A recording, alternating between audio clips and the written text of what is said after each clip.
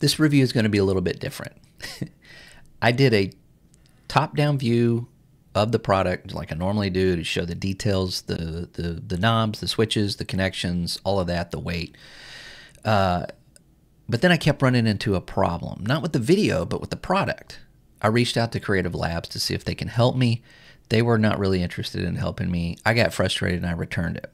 So I was going to make this was going to be the end of my video where I explained the problem. When I went back to look at my footage, everything was at 5 frames per second for whatever reason. I can't explain it. I don't know. I did view it the first time, and I think maybe the file got corrupted or something. Regardless, I don't have that footage. So what I'm going to be doing is looking at the website. And then I'm going to go over what my problem was so that you don't run into the same thing. So let's go.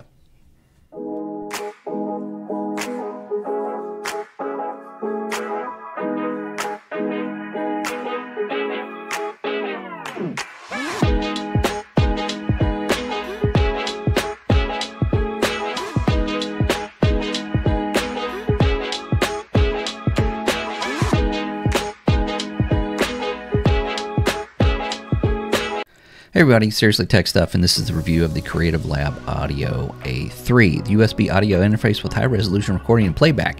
And if you watch the intro to this, you'll know why we're looking at a website and not the actual product.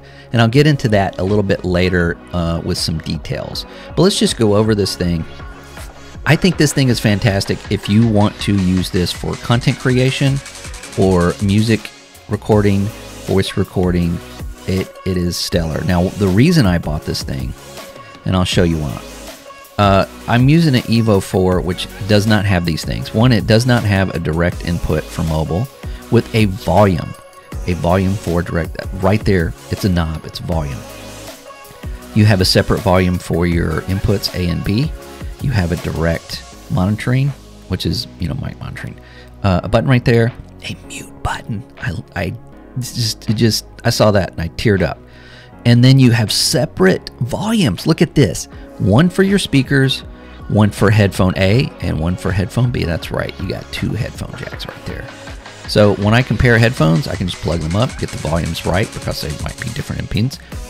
Boom, done. There you go. Here's another side panel look at this thing.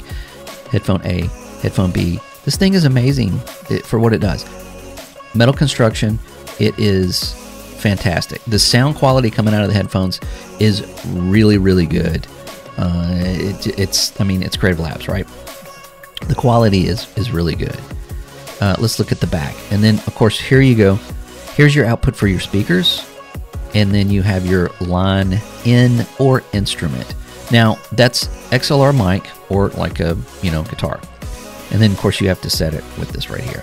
48-volt Phantom on...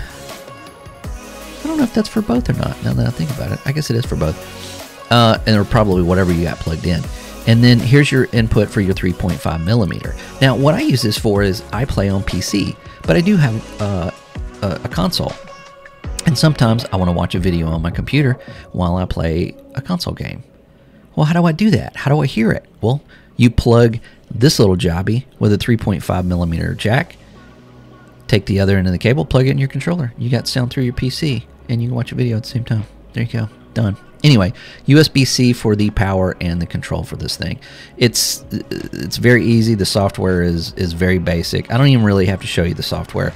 It's like it goes down here at the bottom, and you pop it up, and you can control your sample rate. And that's it. Everything else is controlled on here. It's very analog, and I like that. I like to look over at it and not have to be in the middle of a game and bring up a separate app to control volume. Who likes that? So anyway, so that's what we got. So again, if you say are doing a podcast with 2 people, this is a no-brainer. This would work perfectly well. If you are, say, a recording artist or a wannabe, and you've got a mic and you got a guitar, this is a no-brainer. You got everything you need right here. If you just do, content creation like me and just talking to a microphone, it's perfect. It runs great. It's awesome. It's amazing. Now, let's look at some specs that are just happen to be on the website. Go down here. This explains everything I just explained. For streamers, for musicians, for podcasters. Yeah, it works. I mean, it all works. You have, multiple outputs and inputs for streaming, all that kind of stuff. Effortless recording and streaming. You got it all in a small package, relatively inexpensive. It's on sale right now for $129.99. Here are the specs. You can look at this at your leisure.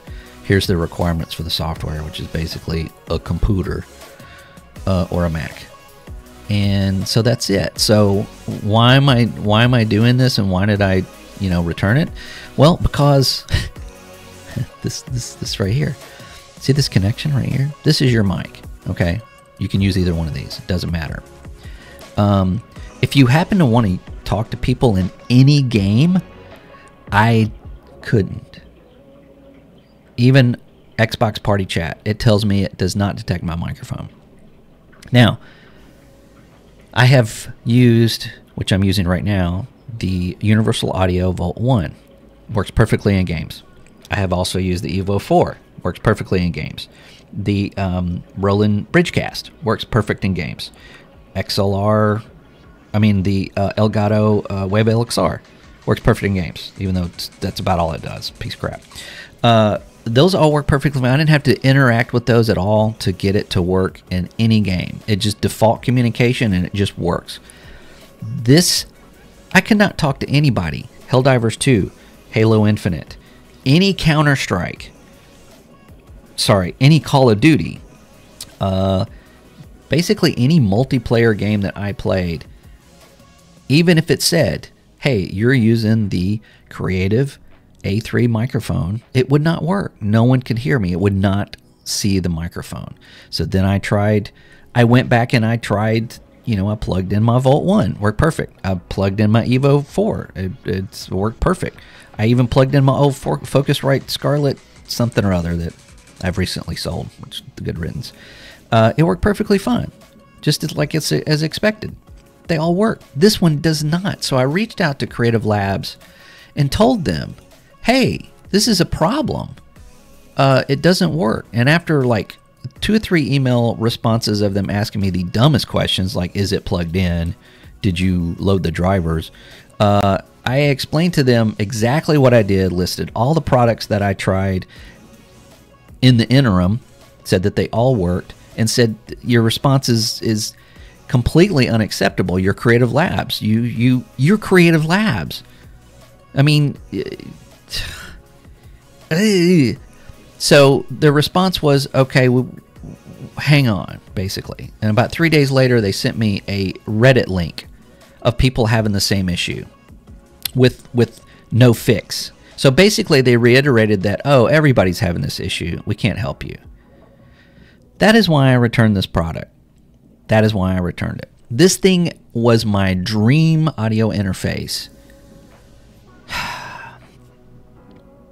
I even plugged up a USB. I plugged up a USB microphone just to talk to people in games.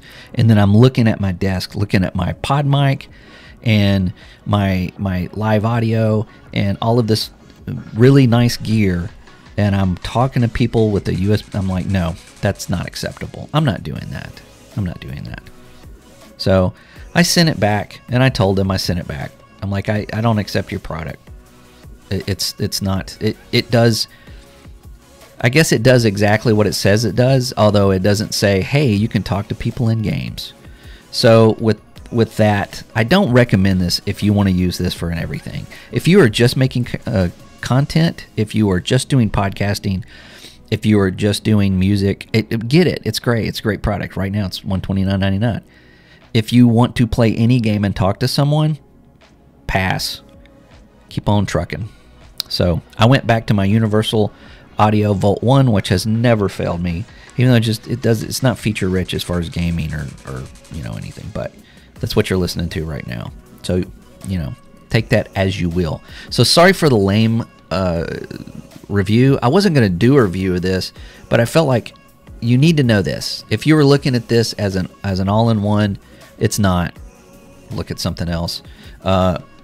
An Evo 4 would be great. A Roland Bridgecast is amazing.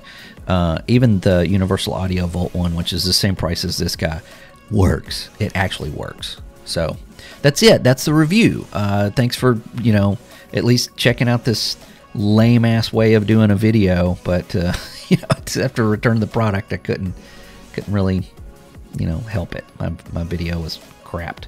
So anyway, thanks for watching, and I'll see you in the next one where I promise to have, you know, actual live video.